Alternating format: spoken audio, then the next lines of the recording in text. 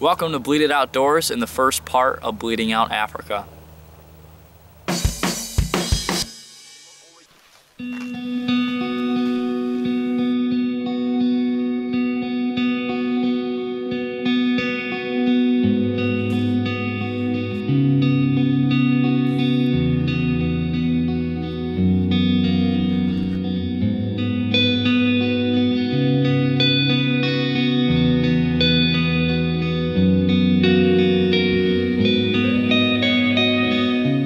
Welcome to Bleed It Outdoors, and this is the first part of Bleeding Out Africa. It was pretty crazy that John and I both had the opportunity to travel to Africa this past summer and do some amazing things and shoot some amazing animals. And I really had the opportunity through archery. I made the 2013 NASP All-American team, and the international competition was in South Africa. So, we stayed a whole week there, we shot a bunch, and we actually, USA brought home the gold medal, and it was just a really great experience.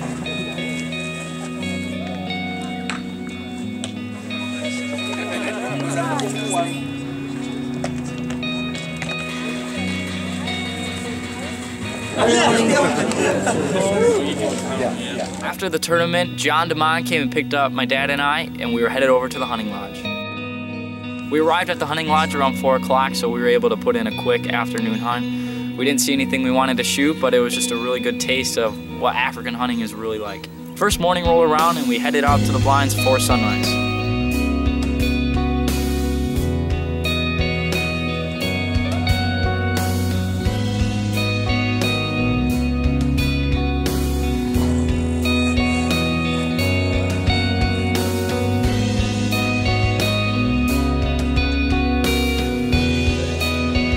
The afternoon hunt rolled around in the morning after that, and we just weren't having any luck at what we were wanting to shoot.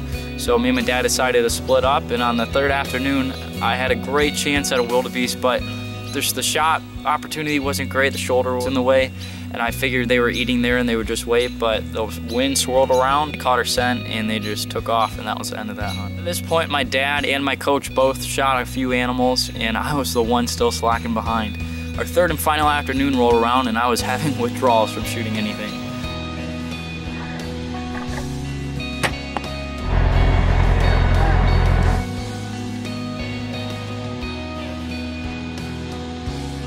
Hour passed by, an hour and a half passed by, and we had a few little animals come in. Monkeys were on the bait.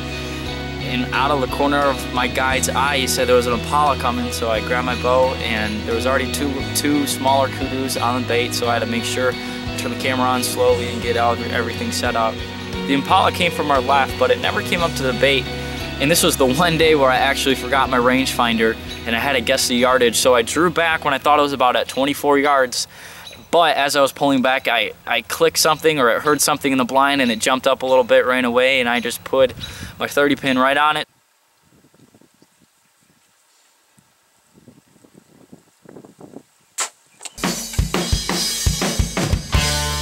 Squeezed the trigger, and I zipped it right through both of the lungs, and it took off. About a half hour before sunrise, the truck came to pick us up. My dad and my coach were there to congratulate me.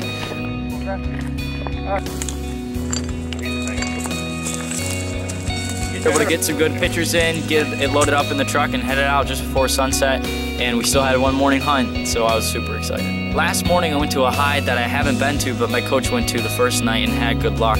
So I really had high hopes. Activity was starting to happen really early in the morning. About a half hour to 45 minutes after sitting there, we had a whole herd of impala come in, and there was one mature buck that we definitely wanted to shoot.